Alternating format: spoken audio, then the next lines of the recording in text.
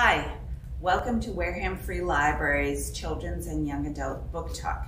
Keeping with our Native American theme this week, the book that I've chosen is called Ancestor Approved, Intertribal Stories for Kids, edited by Cynthia Leitich Smith.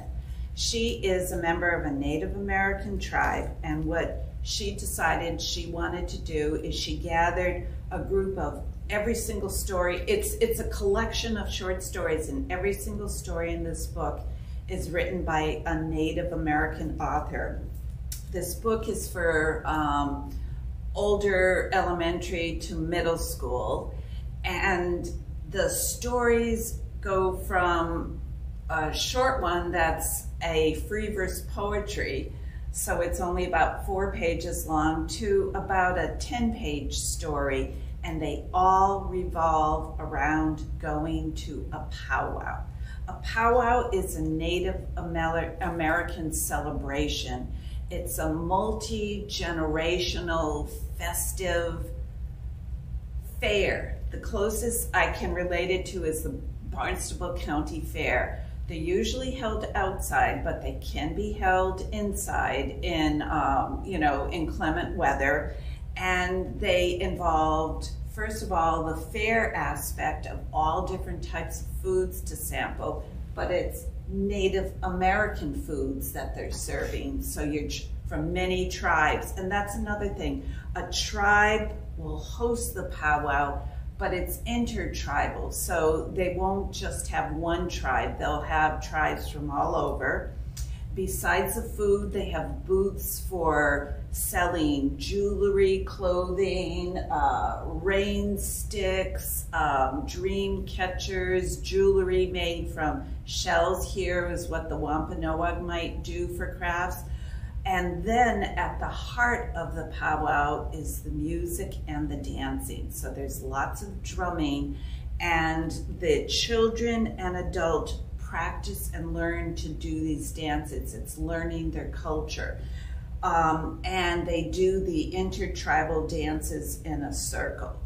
One of my favorite stories from this book involves a young boy about 13 years of age who's been in a foster home with white parents, and he hasn't been exposed to the Native American culture.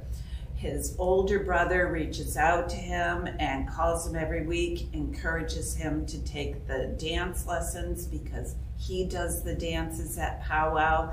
And later on in the story, he invites the entire family to go to the Mother Earth powwow, and he and his brother will dance together. He gives them the special clothing, the regalia to wear, and they do their tribal dance.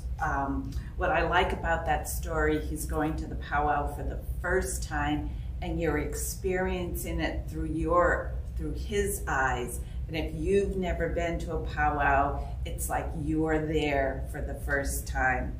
It's a good book because it's all these short stories, so you can read, it's best to read them not all together, to break it up, read 1-2 a day. And if there's one that you don't really care for, you can skip it, but they all have to do with Native American values, things that are important to the tribes, valuing ancestors, valuing the earth, the tribal dances, the instruments, and you really learn about a lot about a powwow and Native American culture.